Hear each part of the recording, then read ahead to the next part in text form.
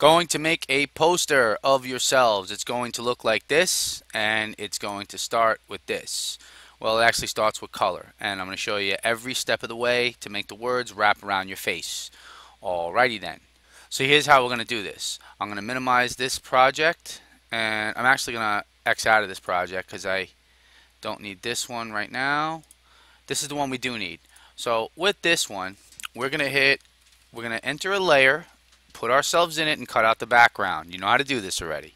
You better, because we've gone over all this stuff. Okay? Now, you're going to hit Control T, and you're going to transform your body so that it takes up the whole entire picture plane. Move it to the right a little bit, and center yourselves. Hit Apply, and you can kind of center yourself. That's good. Fine. Now that I'm centered, I'll just lower myself a little so my hair's up there, what's left of it anyway. Alright, that's that. Now, first things first, there's a couple of steps that we are going to follow. Alright, so we have the photo now. Now we're going to desaturate it. That's by hitting Control, Shift, and U. So Shift, Control, U. Now the image is made black and white. So we have it desaturated, and we're all set with that. We are going to create a new layer and fill that layer with black. So make another layer, drag it underneath, and to fill a layer with black is, I believe that's Alt-Delete. Alt-Delete. Now we have the black layer. Alright, I have noise over here. I'm going to get rid of it really fast. Go to your correct layer. If this happens to you, here's how you get rid of it. Erase on the correct layer if that happens to you. This probably won't happen to you. You might be alright. Alright, it happened to me though. Now that's how you address it. Let's get rid of this little think. Okay, good. Now, next order of business. We have it in black. We're going to make a composite by clicking on the photo layer. That's this one. And you're going to hold Control, Shift, Alt, E. That means you're going to hold Control, Shift, and Alt with your left hand while clicking on this layer right here, and then you're going to hit the letter E. That just makes a composite layer with a black background, and this image right here is the same layer. Alright, now that we have made a composite background, you're all finished with that, you're going to save this thing and call it displacement. Alright, so from here we'll go to File, Save As. You're going to save this to your desktop, call it displacement. Now that it's called displacement, it's a Photoshop document. Save it to your desktop. Know where you saved it if you don't save it to your desktop. Okay, that's called file management. So we have it saved. If that composite prompt pops up, just click OK. I didn't go over that with you guys. Just make sure you do that. Alright, you're going to darken this image, the composited image, alright, by hitting Control L. After you have hit Control L, you're just going to change the output levels right here in between 110 and 120. So I'll do like 115. You could type it manually if you want. I like 115 is good. And once you're done with that, you're going to click OK. So you've darkened the image, excuse me. You made it between 100 and 1015. Now, next thing, you're going to get text and you're going to fill up this whole entire image with text. I went to Google. I love Pope John Paul II. He is like one of my favorite human beings in the world, you know, next to my son. So I'm going to highlight a piece of one of the poems that he has written, and I'm going to copy it from the internet. I'm going to go into Photoshop. After I have it done, I'm going to select T for text. After you have selected T, you're going to drag from corner to corner. This is the only project that I really condone doing this. So we'll go from corner to corner and put it there. Make sure your text is flush left, and after you've copied it and you have it all set, you're going to paste it in by hitting Control V or Edit Paste. Now it came in as a really weird font because it was set up here as a weird font. Here's how you fix this, folks. Highlight all this junk, well, all this text rather. Alright, and we'll change it first of all to Arial. We'll go up to Arial. Alright, so now we have it as Arial. It has a font size 11, which is a very perfect font size for this. I'm going to hit backspace And now everything, you go to the last character and you just backspace it so that it is absolutely flush with everything. Alright, come on.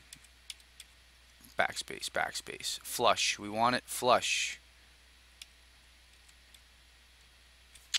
Taking forever to get there. Backspace, backspace. That's what we're looking for. This is what we want. Now, if your spacing is no good, here's how you're going to adjust that. We've seen this in the window character box. Here is your character box.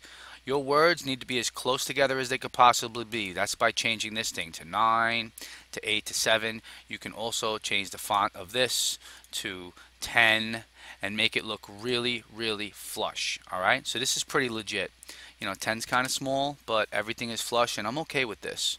I'm now going to copy this. I've highlighted it, and let's do Control C. After you've Control C, Control Paste. Control V rather, paste, Control V. Keep pasting it until you have filled up the entire image with text.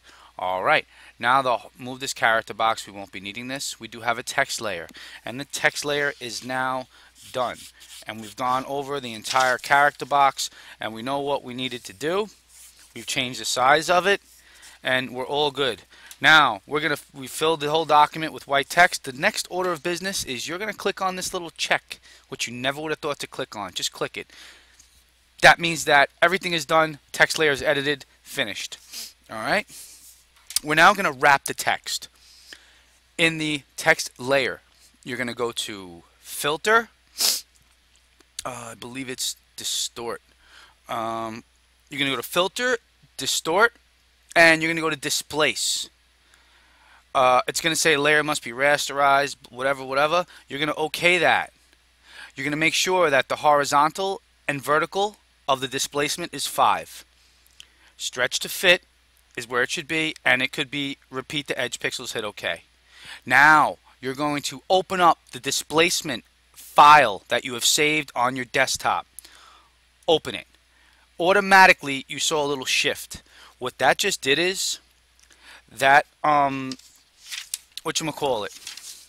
that made the text is now adjusted to the contour lines of the image that you have, which you just saw right a second ago. You're going to go to the text layer again, go to the blend mode. Oh, sorry, right here is the blend mode. You're going to go to overlay, which is right here. Now it's overlaying your body, and it looks pretty darn cool, but we're not done yet. So you're going to brighten this by going to Control J. That just duplicated your layer, and it made it brighter because it's just white on top of white. It's 2 layers, alright? Now that you have the layer brightened, you are going to add color to this text. You're going to do that by going to the top layer, the Fill Adjustment. You're going to click it.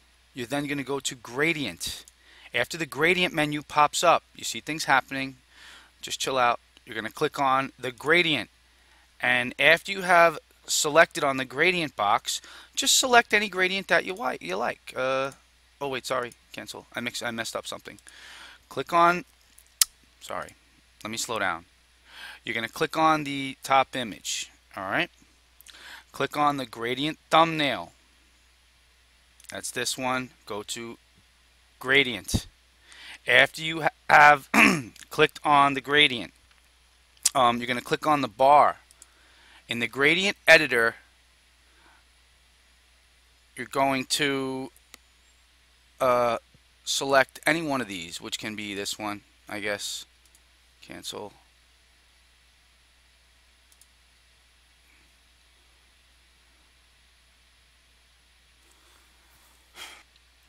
You know what? I think I know exactly what the issue is. I'm sorry. I want to add color to this. Here's where it is. We're going to click on the fill adjustment, okay? And I'm glad I'm struggling a little because I want you to understand that you just need to be a little resilient and you can get through it, and this happens. Click on gradient, all right? After you've clicked on gradient, just click OK. Go to the mode again, and you're going to change it for color. Now that you've edited it for color, we can now click on the gradient itself, You can hit the drop, you can hit the bar for the gradient, click any gradient color you'd like, and it will change it, and you can customize your gradients over your picture. Sorry for that delay. I like this one. I'm hitting OK and OK. This is the very essence of the project. Um, we have selected a gradient and it's completely finished. This is it. Alright, so we started with a colored image, we changed it to black and white, and now we have added unique words over it, and the poster is it can become a poster from this point on. Alright, that's pretty much the begin. That's it. You can add extra words over here if you want to. I'm not mandating it. Like, you can do it if you want. I'll put my last name, if I know how to spell my last name, I-E-S-E, Reese. And you could kind of, you know, do a little bit extra with it if you want.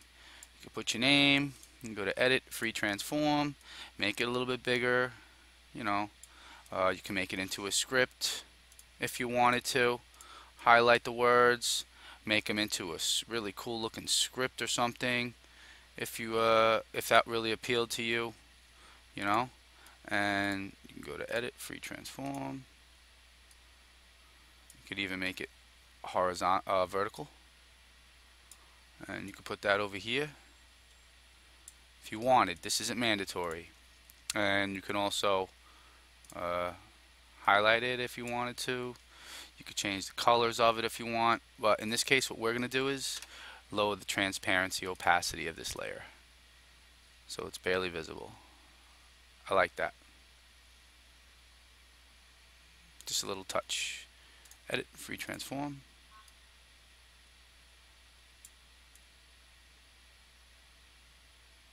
Cool. There you have it. Apply it.